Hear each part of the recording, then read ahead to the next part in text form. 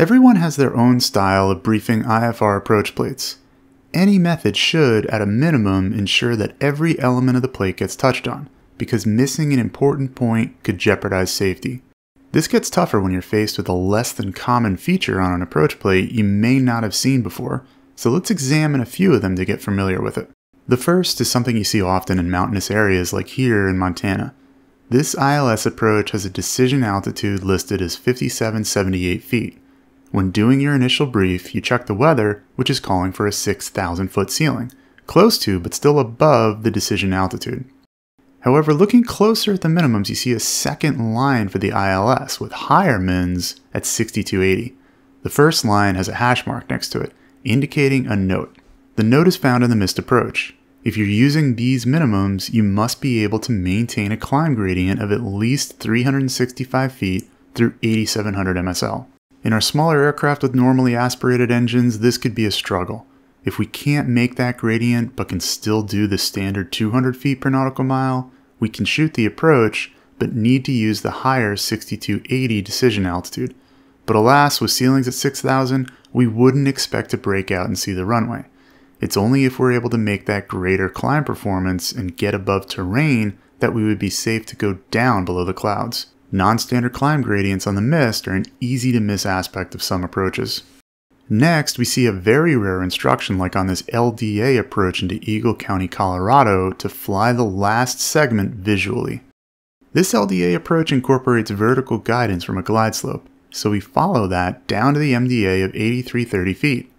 Once there, we fly a charted distance of 4.3 miles to the runway threshold.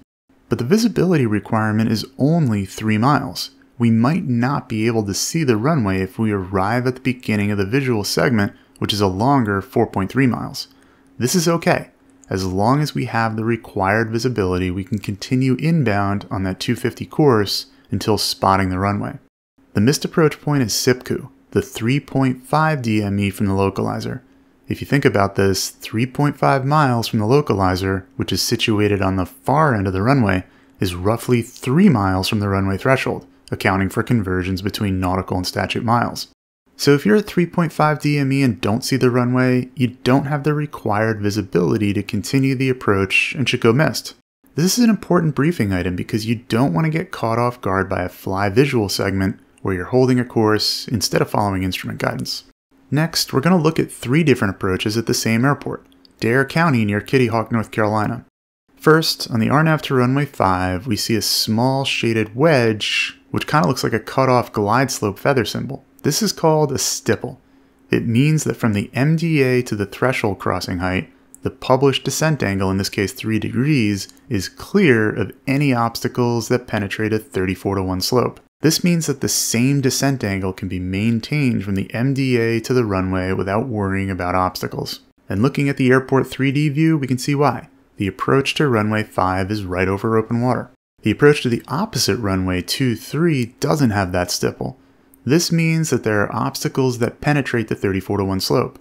Looking at the 3D view, we see a few charted obstacles in the approach area this time. The approach plate does still show a vertical descent angle, 3 degrees, but the absence of a stipple means that those obstacles penetrate the slope.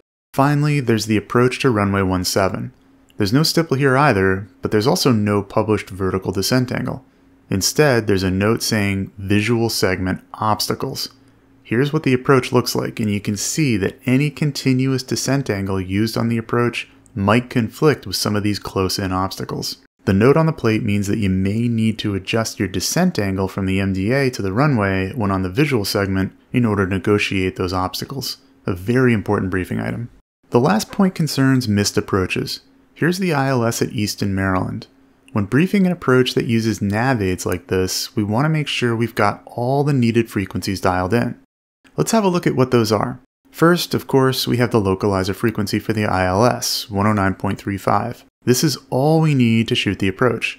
Now, looking at the missed approach procedure, we see that we need to intercept the 283 radial from the ATR VOR to the ORIT intersection. So we need to dial in ATR on 112.6. The ORIT intersection is the 31.6 DME from ATR, but if we don't have DME or a suitable GPS substitute, we'll need to use a cross radial from another VOR ENO which is on 111.4. It's easy to miss this third navaid, but it's a crucial one if you're shooting the approach using just minimum equipment. So these are some examples of rare or hard to spot items on approach plates that once you know they're there, should be easier to catch. Keep training with us at Flight Insight with IFR Ground School and more at the link here and in the description.